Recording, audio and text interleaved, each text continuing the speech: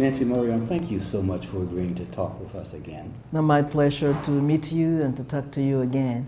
The last time I was here, we talked about a new president in Washington. Yeah? Now I've returned, and there's a new president in Havana. Oh, yes. At least in Cuba, we're having a very special moment in the sense that we have a new president.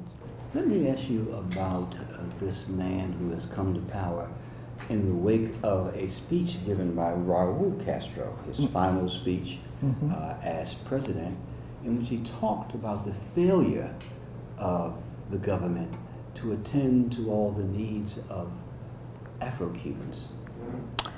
Yes, because this is a very deep process. It's not easy to remove all prejudices, and because slavery and its history is behind our backs.